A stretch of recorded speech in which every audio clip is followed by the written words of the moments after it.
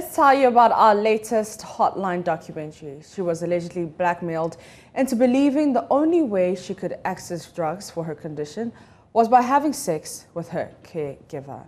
Mariama Isifu lost her memory from a ghastly motor accident and was later diagnosed with bipolar disorder. Her dependence on psychotropic medications drove her into the hands of a mental health service provider who will take advantage of her. Manol Kranting has the rest of the story. 2,000 members and executives. As I leave the Upper West region, I head for its eastern counterpart, some 120 miles away. In a town called Bongo, I have come to meet another mental health patient, Mariama Isifu.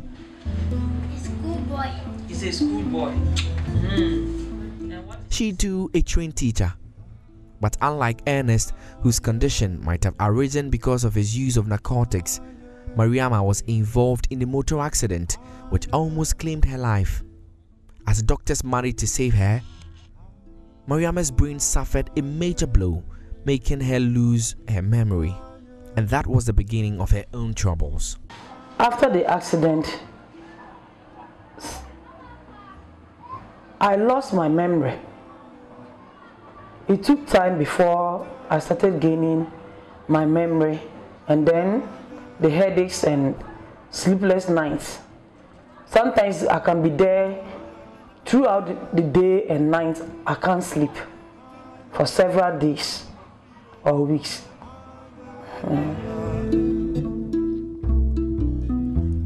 Soon, Mariama was not only battling memory loss, she was diagnosed with a bipolar disorder, making her hugely dependent on medications. Mariama's experience in going through that phase of her life exposed another troubling feature of Ghana's mental health delivery system: sexual abuse. And I went on a visit to a friend at China.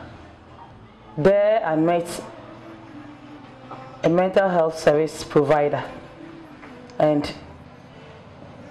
we spoke, and he agreed that I could be coming there for every month for healthcare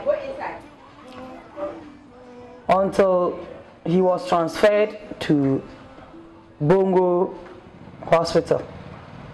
I followed him there to the Bongo Hospital. There it all started.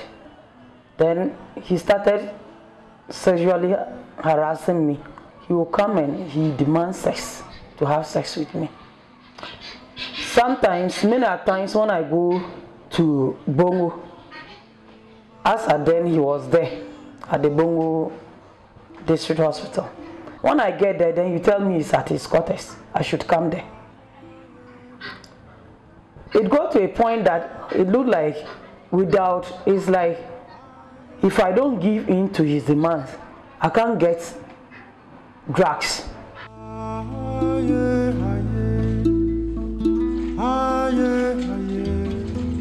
These sexual encounters were rough and as frequent as she needed her medications. Someone entrusted with the duty of protecting her was now abusing her. All of this should not have happened to Mariama. As a female, she is entitled to the Mental Health Care Quality Rights. Section 64 of the Mental Health Act details treatment of vulnerable patients like females should go. Sexual blackmail and extortion of patients by caregivers is criminal and goes against the professional code of ethics. At some point, Mariama tells me she could not continue giving in to the demands of the service provider, so she quit.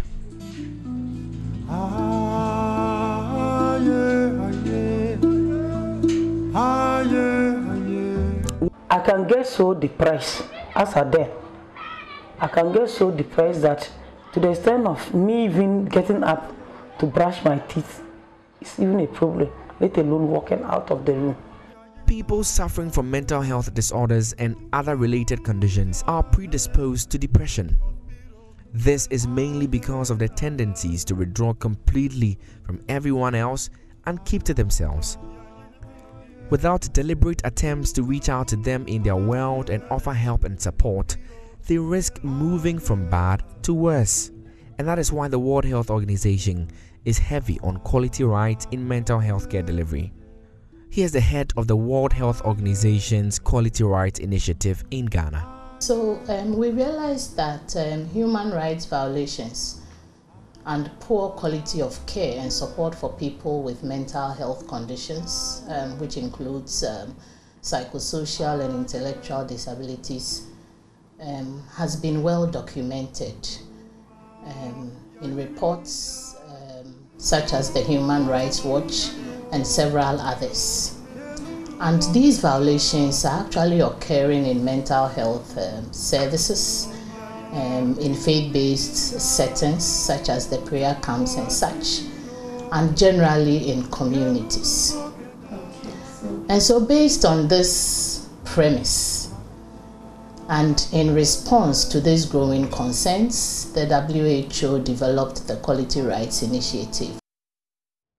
Those were excerpts of our latest Hotline documentary, Mind Matters. The full documentary is later this evening at 8:30 p.m. on the JoyNews channel. That is DSTV 421, GoTV 144, also on our Facebook and our YouTube page.